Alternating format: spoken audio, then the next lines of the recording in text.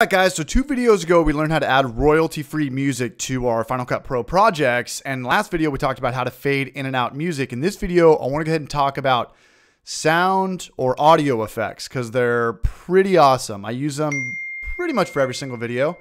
So what we can do is there's 3 ways I go about using sound effects for my Final Cut Pro projects. For starters, we can go back to where we were in the last video. You can go ahead and click on this little musical icon right here. And instead of being on iTunes, you can either click on iLife Sound Effects, which is legit and has categories for which type of sound effects you have. And you can go ahead and just play around with them. iMovies just go by alphabetical order, I believe. Yeah. Ambient. So you can play around with these any which way. And that's kind of the gist of that. We're going to go ahead and pull one in a second. If you are specifically looking for something like the perfect explosion or just something that's not in either iMovie sound effects or iLife sound effects, what I do is I first resort to the YouTube free audio library, what we talked about 2 videos ago. So just type in YouTube audio library. And yes, these sound effects you can use and not get in trouble with copyright infringements on YouTube. So I'm going to go ahead and click right here. And you can click on sound effects just like that. And it's going to have the sound effects listed by alphabetical order. Say I want something explosion that Final Cut Pro did not have in their sound effect library. So I'll type in explosion just like that. And it's got what, about 10, maybe a dozen. So we can hear these out. It's got the time duration right there. I like that. Maybe if you were like introduce something or have a title, have this play in the background. If you're really specific, what I do is I go back to good old Google. So I'll type in like, I don't know, Canon explosion sound effect, and probably free. I've never paid for a sound effect to date. Sound Bible's a big one. A couple of these you just have to sign up for email and they'll let you download for free. Sniper rifle, more thunder. So that's kind of the gist. That's the 3 ways I go about getting my sound effects. What I want to do in this video is I want to have people cheering. So what I'm going to do is I'm going to go to iLife movies. I'm going to drop this down. I'm going to go to people right here. Let's click on that.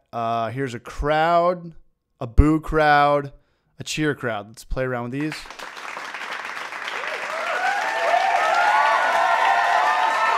I like that. So what I'm going to do is I'm just going to drag this to anywhere you want on your timeline. I'll put it at the end. And just like what we talked about, we can edit this. We could chop it up. We could trim it. Where did it go? Something like that. So I'll put this to the end. And I'm going to go ahead and close this now. Grab any sound clip you want. And let's just pull this. Dang, it's pretty long. What I'm going to do is I'm going to cut it up. So I'm going to go blade tool. Snip it right there. Select tool. Let's get rid of that. And I'm going to snip this right here as well.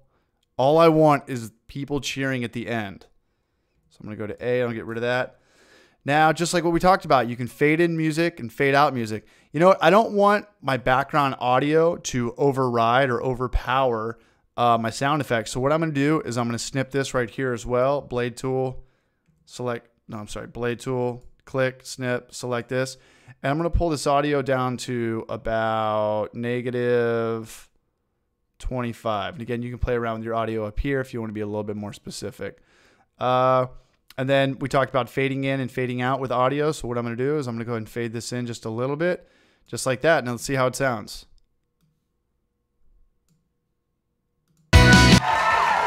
That's too much. What I need to do is I need to fade out this audio as well.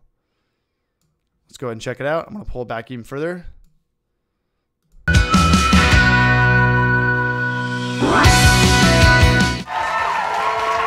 Not bad. What I'm going to do is I'm actually going to,